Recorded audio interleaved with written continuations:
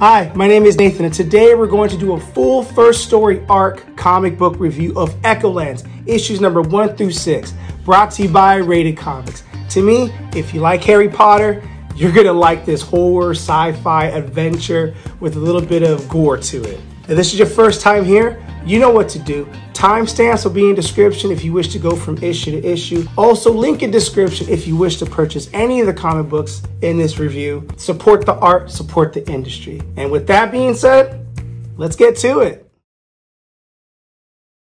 We begin this issue with this girl in the red hood. She narrates that she was born into a simple family and she was provided a simple life in her simple cottage that her father simply built with his own hands at the edge of Mythwood. She gets into details about how her parents loved her and adored her until she fell into the red. She ran, but she couldn't outrun the red. It led her here to this thing, this man and his people, and all the rage and death of our shared past. We get all this build up in this monologue as we get to know her as a character, and she says she waited a long time for this killing blow.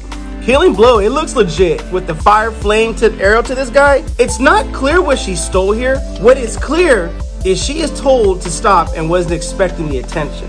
It's interesting to format the art in this comic book in this landscape kind of way. I love how it shows how she maneuvers in the crowd to get away from the person who she stole from. Not to mention it's a sort of world building that you get to see the entire layout of the world, and it's very interesting and very compelling as well, and just all over the place, but it's just nice to look at. She slides her dagger on this bird cage, unlocking these birds to slow this guy down who is pursuing her. I don't know about you, but I'm getting mystical Aladdin vibes up in here. Hope, also known as Red Hood, meets with Core at the rendezvous, and he knows she did something. Just a bit of fun, she responds with. You can tell with these two, this isn't their first mystical rodeo. Core tells Hope that she's got these people pissed off. Screwing around time is over and it's time to take the shortcut. It seems that they're escaping hit a snag as this wall was not there before. She knows the lay of the land, and Core reminds her that you can't trust these alleys to keep their shape for more than a few days. The wizard coppers, that's what these wizard police are called, catches up to them and puts them under their mystical arrest. Cornered, wizard coppers inform what happens to thieves. Terrell's Desmond, this sounds like a bad mofo right here. I imagine we'll get introduced to him later, has them cut off the thief's hand and burn a capital T on their face as punishment is about to start, and set an example: you do not steal from this guy. There is more to Red Hood than we know. They know something is up, and we get this beautiful illustrated mess right here. Yeah, that's just, you just have to take it all in. After that happens, Core tells Hope we need to go. And it seems like what she did to him just did like a physical power drain and just drains her physically, and it's time to go. Core carries her up out of there, and you just gotta take in all this illustration here as well. Now, whoever this person is, we know later that this is Terrell's Desmond's daughter. She tells the police or the captain to spread out, and she immediately lets her authority be known when the captain says right away, she tells him, you do not need to speak to me. Terrell's comes out in this egg looking, and it forms and it gels into his face like, where's my gem? So now we know that Red Hood stole the gem, but Desmond's daughter is more interested onto what this little girl's ability. It doesn't matter. Desmond tells her, I want this gem found. Find her and get my gem back. So it's interesting when you look at the art, she takes her eye, tells the eye to hunt the DNA, and the eye scatters around town and goes and finds Red Hood. Upon finding Red Hood, she lets her presence be known. Kill the others and cripple the one in red. And this lady means business, and it's an all-out party. And I got to leave a little meat on the bone here with you guys. This is a short and fantastic read. Echolands #1 is a blast of immersive, fantastical originality. It has an engaging story at its heart that could go in any direction. And I personally feel this is a very ambitious book that has all the makings of becoming a very popular TV show and or cinematic franchise. That's just my personal opinion from some dude on the internet. And I love how in the end we get left with this cliffhanger. Well, this ain't really the cliffhanger, but when she tries to do the same thing with the guy before in the beginning of the book to Desmond's daughter, it doesn't work on her because she's all magic. And we get this beautiful written cliffhanger here that talks about what is to be expected with issue #2. And that's all we get. And this book, you will not be disappointed if you get this. This is a 9.5 out of 10 in my personal opinion. With that being said, we begin this issue with who Core is to Red Hood, because in issue number 1, we didn't get to know who he really was. He just showed up and started kicking ass. Core knows everything about Red Hood's past, but she knows very little about his. During last call on a drinking binge, he opened up about not remembering who his father was. All that he can remember was the back of his hand. He wasn't angry or bitter about it, just heartbroken. It was their broken hearts that pulled them together, and broken beds and bed frames too. You have any idea how expensive mattresses are? Long story short, he would die for her, and sometimes she feels she deserves to die. We continue now where issue number 1 left off. Taros, Demon's daughter, caught up to Hope and demands she gives her father's gem back, or she will do worse to her than death, which is drag her into the street, cut off her glove, and reveal her dirty little secret. Core comes in to defend his lady honor and their bed-breaking frames on her and hits her with an axe to the back.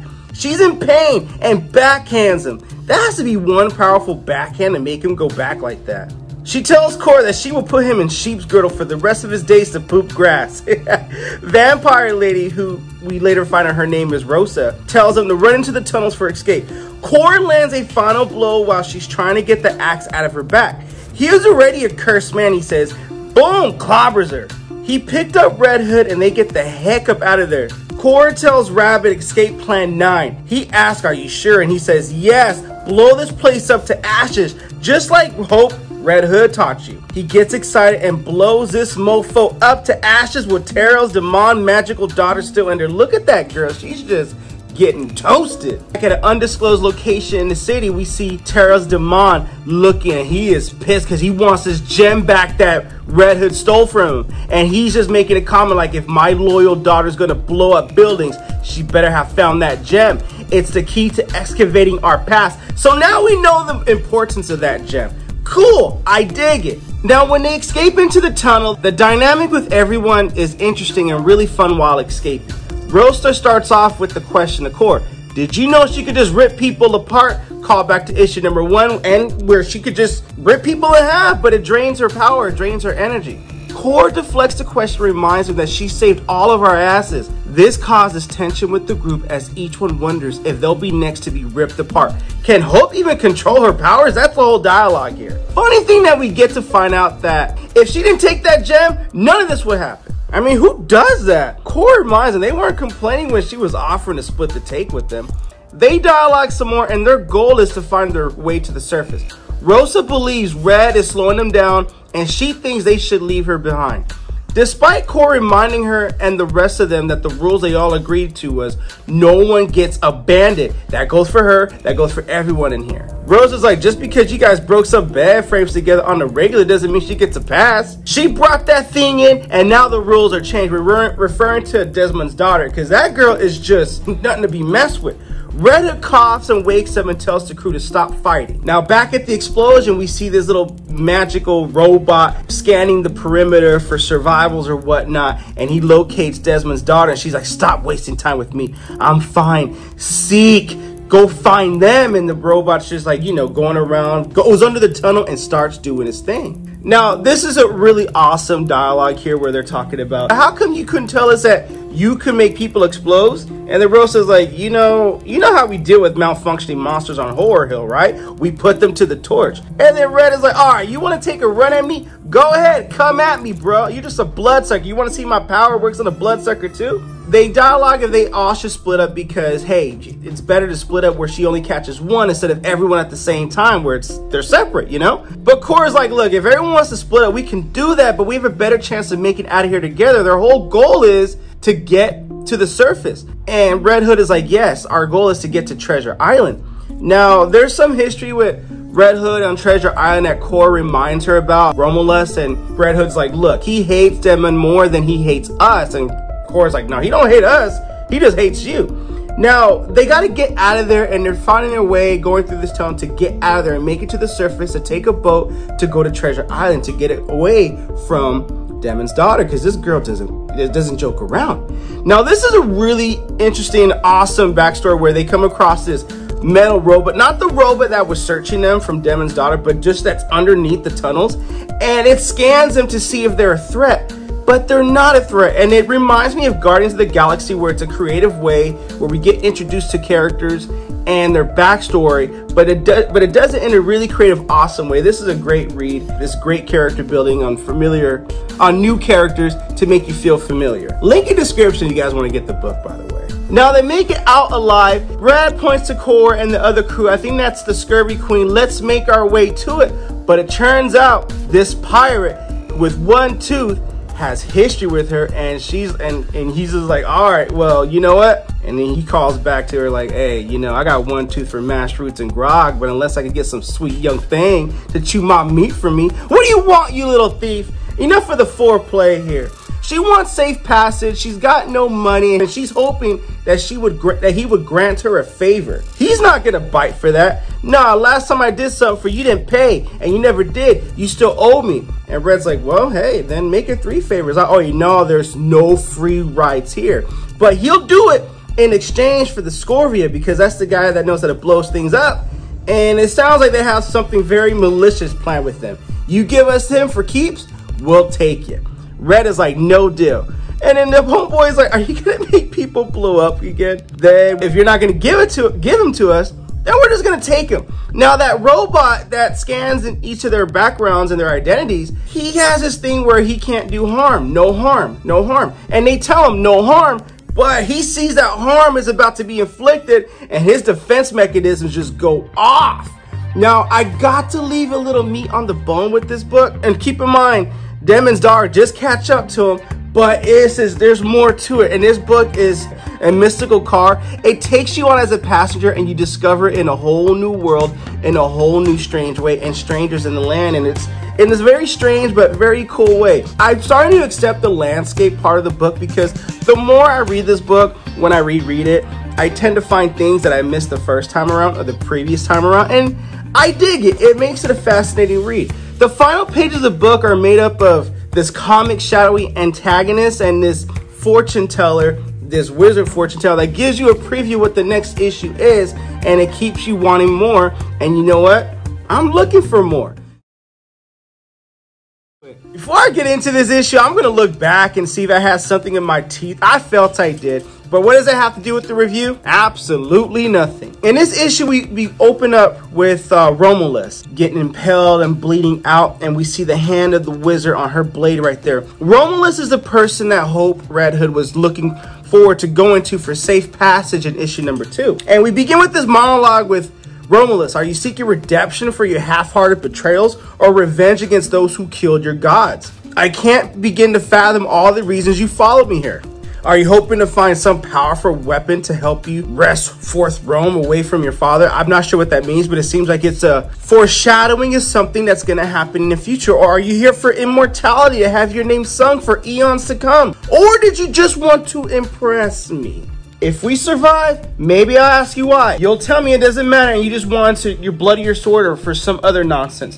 But we all made sacrifices to save our dumb world, you dumb, beautiful bastard. I'm not sure if this is Hope Redhood's monologue with Romulus here, but now we begin with deep in the ocean. We see the scales and the Sargasso serpent in the water, because in the previous issue that they were getting attacked on the pirate ship when they were running away, Hope, Core, and crew away from the wizard's daughter, Desmond's daughter, because Hope stole the gem that could excavate their past. Now we see Rabbit about to be annihilated or mauled or in the mouth of the serpent. He yells out to Hope, help me. So she swims to the giant serpent, climbs up, and the serpent submerges itself underwater, because that serpent can hold its breath longer than Hope. At least I'm assuming that. And she busts out like a flare and impales the serpent in its eye. And I could only imagine the painful scream that is being yelled out by the serpent as Hope falls into the water, swims up to shore, gasps for air, and she swims to the shore to land, and she meets Rosa, the vampire. And she's like, well, I hope you're alive, because if you are, there's a God and he hates me. And Hope is like, I'm not alive, I'm just half dead. And the other guy says, me too. I totally forgot his name, but you can tell from him holding his midsection that he's injured. And they ask, have you found Rabbit? They're like, no. What about Core? And Hope's like, I'm not worried about Core. 7 of those Sargasso serpents couldn't kill that man. And even if they tried, he'll just end up with the cold. Homeboy with the wounded midsection points. We see Core. Core is at shore and Core tells Hope, I tried to save Rabbit. I tried to save him. I'm sorry. You can tell he's like exhausted, but we lost him, and he hands over Rabbit's goggles. Core tells Rabbit, it's okay. It's not your fault, because Hope feels like it's her fault. Rose is like, the hell, it's not her fault. She's the one that stole from the wizard. She got the entire crew slaughtered. You know what? Now we're on Romulus's treasure island, and we should barter with him for safe passage by turning her over to him. And Core is pissed like that, like, Rosa, don't you make me stake you. And Hope tells him, hey, you guys can always swim back to the city. And they're like, really? After what's in that water, you think we want to swim back to that city? This guy's bleeding out, and then wolves are lurking behind in these bushes. They're like, I knew I smelled fresh blood. Let's kill the vampire and eat the bleeder. And the other wolf is like, later, we got to bring him to Romulus first. Now we get this globe ball tracking wizard pingy thingy from issue number 2 that's just going around scattering the island trying to find Hope and the Red Hood and the crew. The wizard's daughter and Tara's Desmond, they're having a conversation, and she tells him, hey, they were attacked by the serpent. Their DNA has been scattered all across the ocean. And he's like, we must find that gem, and we must find that girl. And the daughter is like, I don't need to be reminded of the gem's importance. The pirate will tell us what we need to know. I will make sure of that. So he comments that her beautiful sculpted mask is ruined, and the sculpted, it saddens me that it's scarred like this. Let me repair it. So she's like, please. All the cracks and scars are proof that I have lived, just like the wrinkles on your own face, father. She didn't say it to condescend him, but she's like, man, this is like a battle wound. This is street cred right here in the way. So she tells her, let me focus on the task at hand. I promise I will find him. I'll get back that gem. He's like, very well. You know, we have a guest attendant, and he needs to be attended to. And she's like, okay. So she's going to interrogate the guest, and she has this needle going into this gargoyle's eye. I don't remember what issue he was in, but she's interrogating him to find out all about Red Hope. Now on Treasure Island, we see Romulus is sitting at his throne, and he has a decision to make. And this wolf is like, this has been 5 times this month, Romulus. And it turns out we got these 2 people, Torch Grinder and Barnabas. They're arguing about the revenue of the casino, and that he's not giving up all the money, because if he gave up all the money, so there's some kind of business deal where all 3 of them are intertwined with one another, and they need to work with one another. So Romulus comes up with this conclusion, like, your morons are costing me money. Here's what's going to happen. Barnabas, you're going to send your smartest coin counter to that casino and give them a lesson on how to turn a buck. And in exchange, Torch Grinder, you're going to assign some of his strongest men to work security at your whorehouse, because you can't have customers roughing up the ladies. I don't want no more mistakes. And Torch Grinder's like, bro, I ain't got no muscle to spare. And Barnabas is like, and it'll be a hard sell for any of my accountants to do that. And then Romulus executes his authority, like, okay, well, you both better find some volunteers, or the next time we meet, it'll be so I can scatter your ashes. So now arms around the shoulders, like, okay, we'll find some volunteers. We'll get it straight out. We always work it out, Romulus. And if anything, we'll start letting the crew gamble with gemstones. I know how much you like rubies, boss. And he's like, okay, case closed. Who's next? And the wolf is like, the love of your life, and there goes Red Hood. So now we know Red Hood and Romulus had history together. And before she begins, she tells Romulus, hey, I was young and just a stupid teenager girl at the time. He was like, well, so was I, but I was a teenager boy. So Red Hood tells him we're in some kind of trouble because we're on the wizard shit list, and we're here because our man's wounded. He needs a healer. We need a ship, a sturdy one, and last, and we can pay. And Romulus is like, what? Hope Red Hood giving up coin? That's never happened before. What makes today any different? So she lifts up the gem, or what she stole, and she's like, I'm a work in progress. You can have this, but the wizard wants it, and he'll pay you for it. Maybe Taros will even let you annex the island. It'll be your own little kingdom, just like you always dreamed. So now she's flipping it to like, hey, give us the shit, we'll give you this, he'll pay you, he'll do what you want in exchange for that. Romulus is like, okay, but you will only get this gem after we are aboard our new ship. And he's like, okay, well, I might as well take you down, get you sorted, get your belly full, and we'll fix up the arrangements, you know? So they get escorted into the infirmary by the wolves. They think it's a trap, but you know what? It's not. It's just, we're going to put you there until all this is settled. And, you know, food, ship, payment. You guys are on the way, on the run. And a guy who had a pained midsection, I can't think of his name. He says his guts are burning up and he's gonna lie down. And while they're in the infirmary, it like dispatches itself into the water underneath and away from everything, and we look like we see Teros Desmond's daughter about to land on Treasure Island, and it turns out she is on Treasure Island, and she's looking for the gem, and the girl, and Romulus listens to Hope and tells her, hey, the island's free and clear, those are my terms. Annex the island and I'll lead you to Hope and the gem. And she's like, what, you think you can barter? She's like, and he's like, yeah, that's how it works. Your master wants Hope and the Red Hood and the crew. I have them. And simple trade's all I ask him for. And she's like, it's all, the gem is all I want. Where is the gem? And Romulus tells her, it's with the girl and her friends are locked 10 fathoms down. If you do not meet my terms, I will send their sail to the ocean floor and you'll never find your trinket. So she's like, all right, I'm not going to play this bull jive game with you. So here's my counter offer. If you don't deliver Hope and the gem, I will sink this city and everyone in it. And he's like, BS, you don't have an army big enough to take us all on. And then her chest opens up, and she opens up her chest and this egg comes out. She's like, I don't need an army.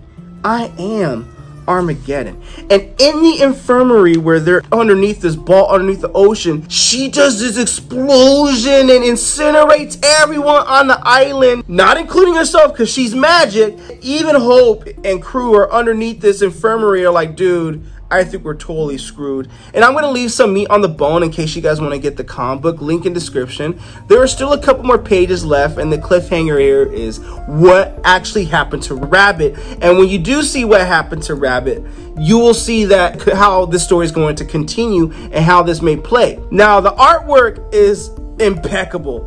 Although the lack of answers in this issue, and even though we're issue number 3 and I believe there's going to be 5 issues in total, might be frustrating to some, you know, the art itself is worth it and it's very entertaining. You'll have a fun read, and when you find out what happened to Rabbit, you will want to pick up issue number 4. With that being said, we begin with the narration from Hope. I never believed in fate. In some unseen cosmic force guiding us from birth to death, it wasn't fate that dropped the wizard's gem into the palm of her hand. It was desperation, greed, and perhaps even cockiness. Which this is where the story begins in issue number 1, where she's just running away because she took a gem that could excavate their past, and Darius Tesman sends his daughter to try to retrieve her from Hope. And it wasn't fate that brought all of them together or led them to this place. It was a sense of violation. It was envy and fear and rage. It was her. We start off with the destruction of the island where Romulus hid Hope and her crew. They're inside this capsule tube and the destruction begins and the island falls down. Hope is like, the wizard's daughter, she found us. We gotta get out of here before we're captured or crushed. They see on the control panel it's a shaped stone for a getaway. And Hope puts her hand to her chin thinking, well, the gem I stole. Mutter a prayer, guys, because this just might work. She puts the gem on that key panel and the capsule moves and she's like, whoa, I don't even know what we're doing, but anywhere this thing takes us must be better than here. And turns out she is not wrong about that because Romulus is on the island still dealing with the wizard's daughter. Romulus tells Torch Grinder, stay back, I'll handle the wizard's puppet myself. And he tells Terrence Desmond's daughter, who's nothing to be messed with, you might think you're Armageddon, my lady, but I am a blessed demigod. I am a son of Jupiter. My armor was forged by Hades himself, and I will not let you do this to me. So he lists all his credentials of the battles he's won, the trials he went through, and I have fought from the pits of Urkron to whatever, and he's just letting us know his vast collection of victories here. So he swings at her, and it doesn't even faze her. She's like, you are a fool yourself. I am the daughter of Teros Desmond. He forged me. I am the unbreakable weapon. I am the enchantment that can never be dispelled. And she unleashes a little bit of her own firepower herself. And I am so much more than the myth, she adds. Now, Torch Grinder comes in to be a loyal servant and save his master Romulus from a beatdown, but she turns around and slices his hand off and slices his midsection off too. Tells the brother, I'll turn you into meat. Now you see, you cannot hope to survive me. Tell me where the girl and the crew are, or else I will turn this island into Armageddon. So speaking of Armageddon, Romulus is like, okay, we'll turn this island into Armageddon together. So he collapses the island, turns into dust, and we see the after effect of this dust mushroom effect under ocean that's just closely starting to encapsulate the capsule that they're escaping in. And then Rose is like, well, that's hundreds of people who just went into the sea like that. Let's hope the wizard's daughter is one of them. And Cora's like, right now I'm worried about this thing holding together because this, you know, this capsule's kind of sus. So Hope tries to play with the controls of this capsule, and looks like we're at the mercy of this capsule because she cannot control it, and it's just slowly traveling underwater, and we're seeing vast discoveries, vast layout, world building, you know, all this kind of stuff. And they've never seen anything like that before. And Rosa, being a vampire and all, she's like, man, I'm just sick of being underwater. I could use a little sunshine, a little sun right now. This is stupid. Okay, that's funny. Castrum, on the other hand, he's trying to secure his one. He's like, man, I hope we get to the surface soon because I cannot hold this together with my midsection. Hope tells him, you have to hang on. I promise we're going to get you proper aid. It's all good. And as they go into the mouth of this statue, Castrum's like, look, man, I'm starting to see the devil. We better hurry up. And speaking of seeing the devil, which we're going to revisit that later, they go into the mouth of the wizard or whatnot. As they enter and they get a lay of the surrounding here, they think they finally stop, and there's this devil, mermaid, evil looking thing that just looks at him and slashes her powerful tail on the window, cracking the windshield. And even Castrum reminds them, look, I told you I saw a devil. So as the water starts gushing in, Hope tells her crew, nobody panic. When the water hits to the top, take a deep breath and swim for it. Follow the rail, we'll make it out alive. Cora's like, all right, we'll do that, but you gotta stay calm or else you'll drown and kill all of us. Because back in issue number 1, when she gets into a certain state of panic, she emits this energy blast to just incinerate this other guy. You can check out the playlist at the end of this review if this is your first time here. Hope loses it. The mermaid, evil mermaid, monster, evil mermaid, fantasy fish grabs a hold of her. She loses it. And she panics, and in a state of panic, she emits this energy blast. And not only this energy blast, it helps her escape, and it probably annihilates the mermaid, fish, fantasy, whatever. It also removes the limb of this girl, Dina, part of her crew. And Rosa is upset about that when they swim up to shore and they get to land finally. Rosa's like, Hope, you have to answer to this. You know, Cora has to have his girl's back. Like, you know, you need to back off. You don't understand. And Hope's like, no, Cora, she's right. I do need to get a control of this. And Rosa's like, you know what we do to vampires?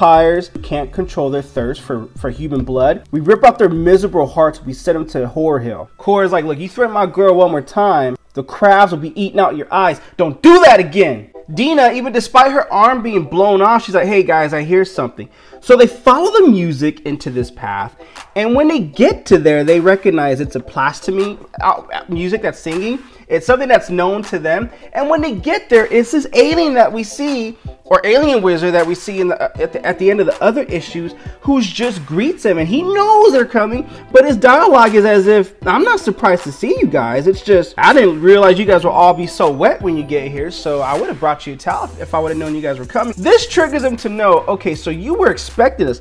How did you know you were expecting us? Did you know, did Romulus tell you?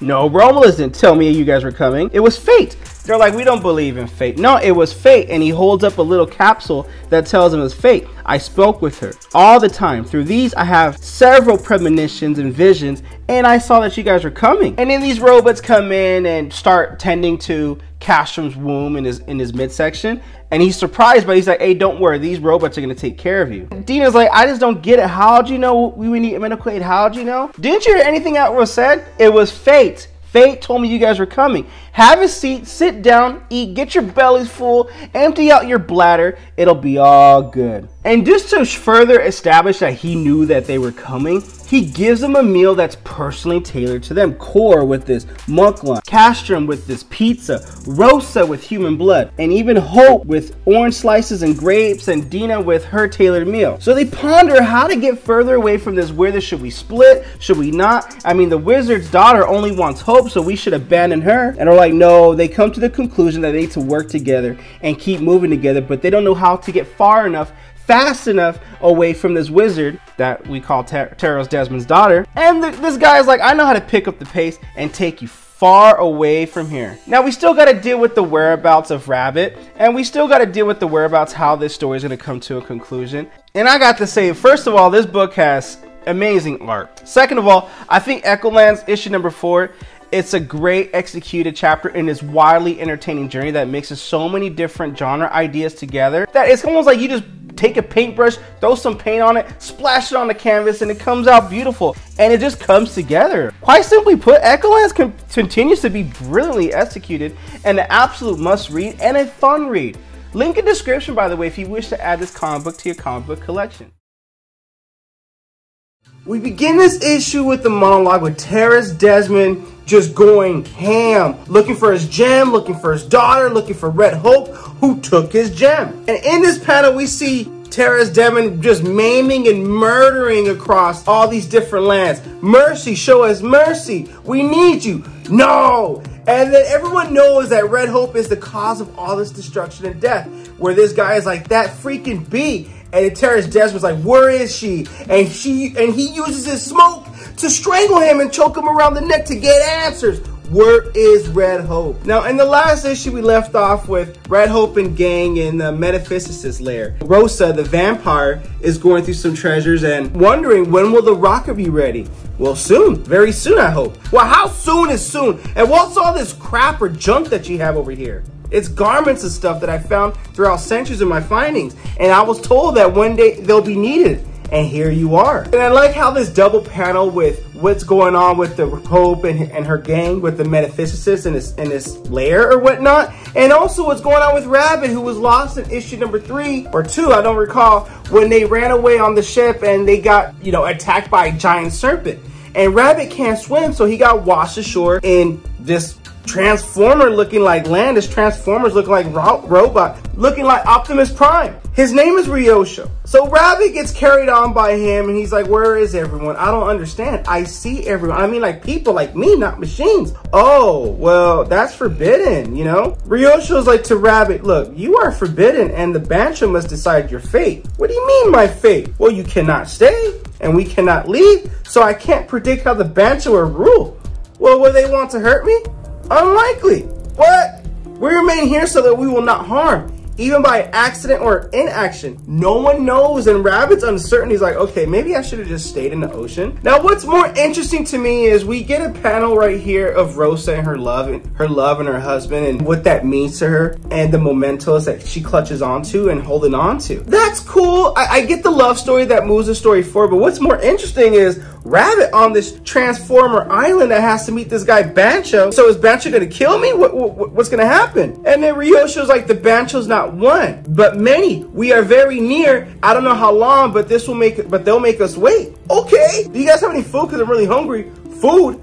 We do not eat. Well, I better find a way out of here before I starve, says Rabbit. You understand what that means, right? If I starve, and Ryosho just looks ahead towards his purpose to get to Bancho like, we do not eat. So, Rabbit, I don't know what you're gonna do, bruh, but that's up to you. Then we get a conversation between Castrum and Dina about, do they really need, why are they going through all this with Terrace Desmond and Red Hope? I mean, why not just give the gem back so he could just let us go? Well, no, it's too late because he'll never let her live, especially that we know the gem means that much importance to him. And we know that the gem is a key of some kind. So now they're coming up with a plan where can they go? Should they fight? Should they stay? Should they go to a place? Should they hide? Should they abandon or stick together as a team? But meanwhile, back in Rabbit in this other panel right here, Ryosho tells Hanzo that we must interface with the Bancho for the judgment. And Hanzo's like, impossible. The Bancho has begun a hard reset. No interface can be received. Then what do we do? What is it? Rabbit. And he's like, I'm not an it. I'm Rabbit. And I was washed up on the beach. And they're like, well, that is not allowed. So Ryosho's like, so what do we do with it? Hanzo's like, okay, this query renders only zeros because there is no record of the past arrival to inform a better result. So in other words, they have no history. That was the last words of Hanzo. No precedent, so they don't know how to make this decision. And they can't predict how they'll rule. And they can't predict how the Bancho will rule. Hanzo's like, I don't know, the law's greater good must prevail. But don't get too attached to this Rabbit, Ryosho. So back to Castrum and Dina's conversation again in this panel. Exchanges of back and forth where the safest place is to go. They deduce that the best place to go is to Horror Hill because it's made for monsters. It's the only place where they belong. And even though some people have some beef for Horror Hill, they have some honor that they have to honor that'll protect it from Terrace Desmond and his destruction. But we'll see how that goes. So meanwhile, Ryosho takes Rabbit to the Bancho, and he's right, they're not one. There are many. So it's like all these robots integrating, we are here. Why are you? But every word is spoken by a different robot in fragments Robot 1 speaks we. Robot 2 says are here. Robot number 3 says why are you? And the number 4 says here. But they speak in one word, but each word completes a sentence. Well, so when Ryoshin tells them we need a verdict on this one, the Bancho was like, well, what do you want? And Ryoshin's like, Rabbit, they're speaking to you? Oh, okay. Well, what I want is I want to leave. Well, then leave quickly, then go. But each word is spoken by a different Bancho. Well, I can't swim, I can't fly, I can't disappear, I can't astral project, I can't teleport. I'm kind of stuck unless you guys have a boat. Well, we don't have a boat, but you cannot stay. You've been here too long, and you must be quarantined because we don't know who you are, and we have no data on you because we don't know, but we stay here on this secluded island, isolated from all human forms of contact. Every moment you spend with us, we learn more about you. And we know you need food to survive. You weigh 42 kilograms. So as they're prologuing how Rabbit can get off this island, they're also figuring out, well, this guy is kind of weak. He has no powers. The more we know, it makes it easier for us to kill him. So Ryoshin tells the Bancho to stop. Let us explain. Do not kill him. Well, fair play, says one Bancho. The other Bancho's like, speak concisely. We are sentient artificial intelligence, right? Yes, in every reality they are. So in turn, it is in our code in the stars, is it that? And he explains his plea to let Rabbit live. Meanwhile, Core and Hope, they're doing some adult business. But in the meantime, during their adult business, they realize, well, instead of running, and this is more on one of those post-nut clarity after Core busts or whatnot. Or actually, Hope, sorry, in her post-nut clarity, she realized that instead of running away from Terra's Desert, why not we just unite and fight? Because for every destructional path that he kills, there's at least 10 more people that will band and unite to stop him. Of course, like, you know what? That is a powerful wizard that we do not stand a chance with going head on. You know that. So when they leave the room, Rosa's like, well, you must be done finally shooting dust, Core. All right. So they want to fight, but here they have a debate because the crew wants to escape to Horror Hill. But the thing is, even though Horror Hill is certain death, but they know Dina's right. You know, the other girl from the previous panel talking to Castro because it's the only place they know they'll be safe. And turns out Rosa's brother runs Horror Hill, but as long as he sits on the throne, he'll be honor bound to protect us. But Hope is like, no, I don't want us to be safe. I want to be more than safe. I want us to be ready to kill that freaking wizard when he finally tracks us down. And how are we going to do that? I don't know. We're going to raise an army, one pissed off victim at a time. That's what Hope is thinking about. So back to Robot and his judgment. He learns a little bit of history about the robots, and every story about smart robots ever told, you guys became killer robots. We don't know, but long ago, Bancho decided that we would purge all knowledge of the outside world and live in seclusion here on Metamoru Mountain. So they tell Rabbit the reason why they want to kill you is if they know nothing about your kind, perhaps we will be defeated, deactivated, disintegrated, destroyed. When we finally go wrong, we can't allow you to infect us. So there must be some other way besides killing him. So Ryoshin started to get attached to this guy, to Rabbit, and the judgment is, hey, you can take him, you can fly home, but it's against all laws to let him die, you know?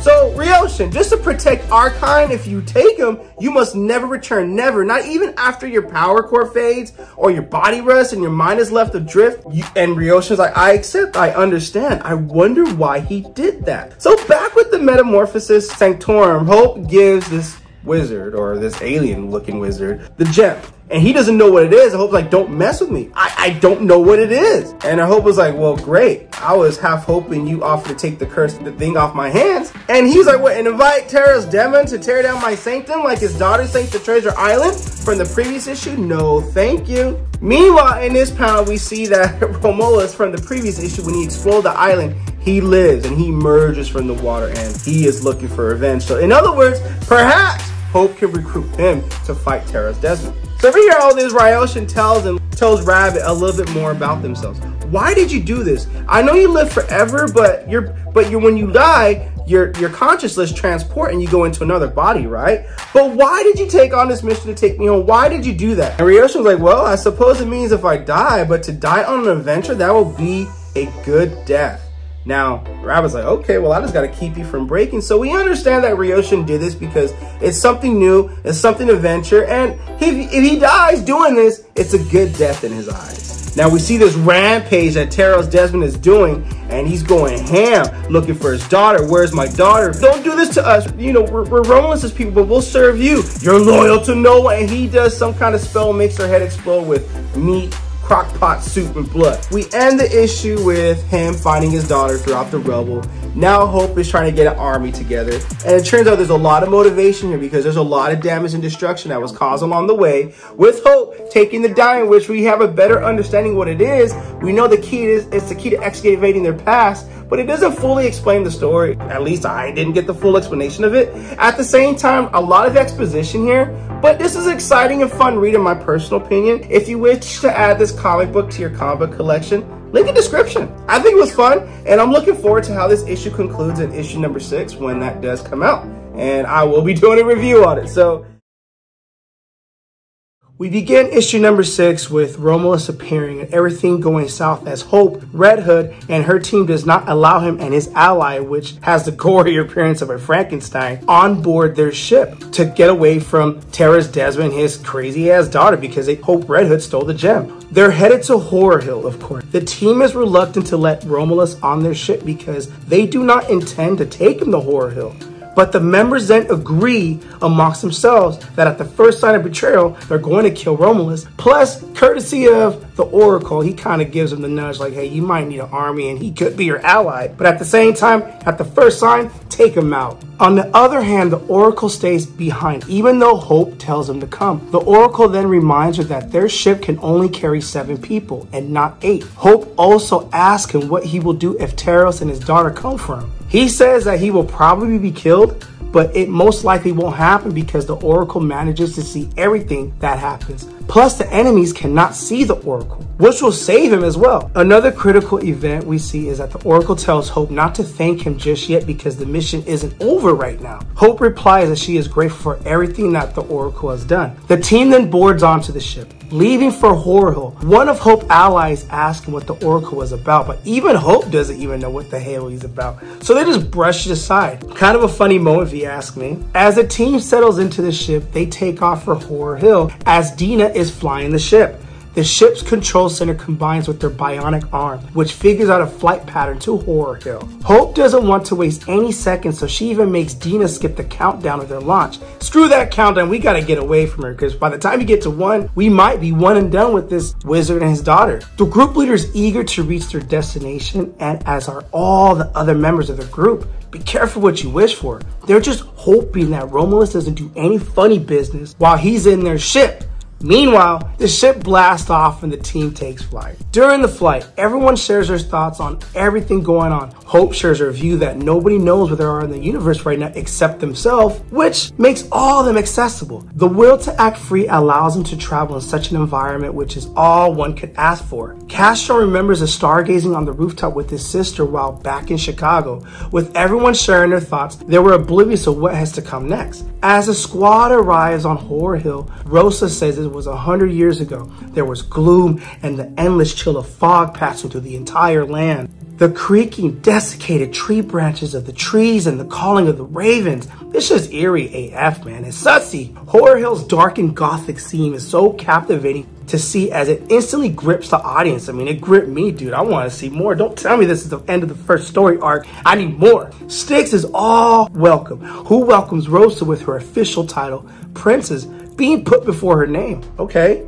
let's go on. Say less. Horror Hill is where monsters rule. Well, that is how Styx puts it. Rosa asks for her brother, who Styx replies he might be hiding in his castle. An army of the dead is unleashed, which the entire team then has to fight off. This is epic, man. They can also not return to the ship because their route has been blocked off. Rosa imagines that her brother has lost his mind with what he's done with the dead.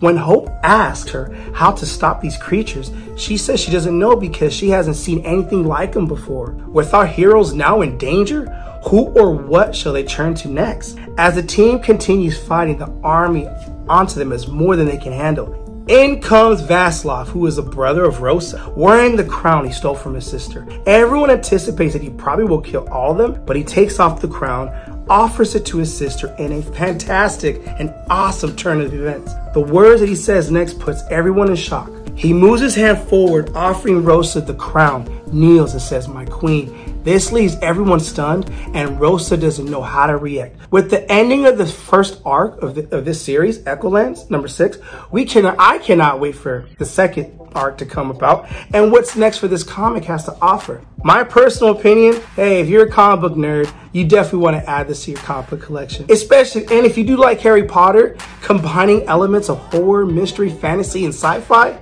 Echolands delivers a powerful punch that will have you on the edge of your seat. A better start would be to kick back things off with the first chapter, Echolands. And since we're only at the 6th issue, you could probably reach here in no time. It's a quick read, awesome read, and it definitely keeps your attention. With that being said, Echolands, the full first story arc, issues number 1 through 6. What you guys think of it? Comment below, let me know. And also, if you want to add any of these comic books to your comic book collection, link in description.